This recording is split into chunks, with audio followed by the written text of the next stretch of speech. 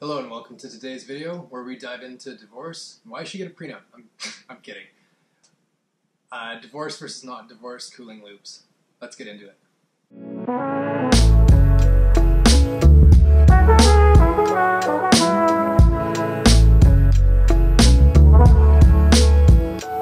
So I think an easy way to understand this is that if you pictured a Venn diagram, the two circles with a little overlap in the middle, you got the two loops, and the only overlap is our coolant reservoir. That's it. And that's where we fill up our coolant for both the loops. So with the two loops running, if there's any loss of coolant, this reservoir gravity feeds into either of them, whichever is low, and makes sure they're both full. So what doesn't happen though is the coolant from one loop circulating through the reservoir then into the other, and then into, that doesn't happen. So there will be a small mixing effect that happens just over time with things settling. So, but it doesn't happen, that mixing doesn't happen on a wide open throttle, full throttle run.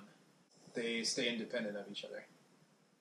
So an advantage though, say if you were to divorce them, that would allow your supercharger loop to say run 100% distilled water with like a water wetter additive. So this loop would have a higher specific heat capacity, so it could handle more.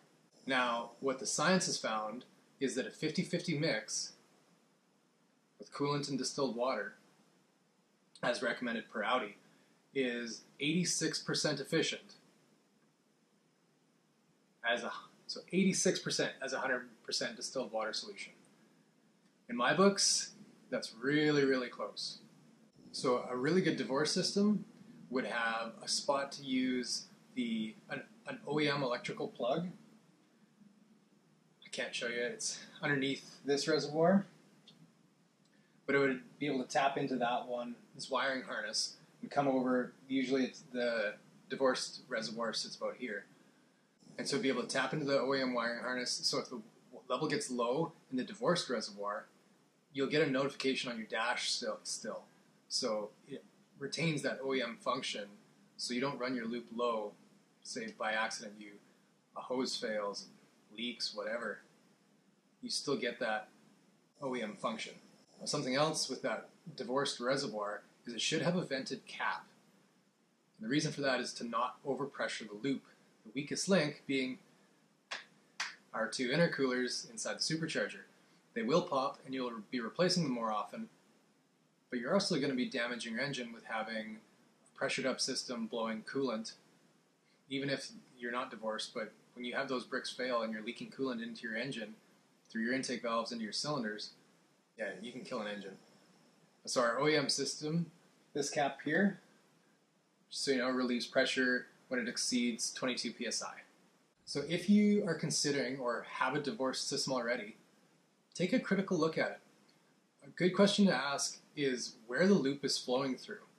If it flows up into the reservoir and then down into the pump again, instead of just having a bottom feed on that reservoir, and it just keeps, it's kind of the same thing as the OEM. Gravity fills if there's a loss of coolant.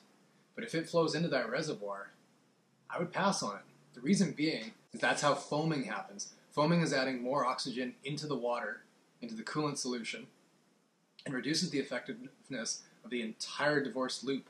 So more air in the water is a problem, and it's no different when we fill up our coolant system and we're bleeding from the screws and getting that air out.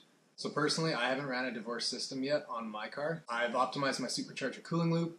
It does a great job of keeping my IATs down nice and low, and I can make excellent power. I did my 10-second pass on a normal OEM loop here. Normal. Optimized OEM loop without divorcing. I didn't feel like I wanted to add complexity to the loop. So that wraps that up. There are some benefits to running the divorce system. Just make sure you've got a good one. So thank you very much for watching. Hit the like and subscribe button. Check out the other videos in the series. Hope you like this one. Stay tuned. Peace.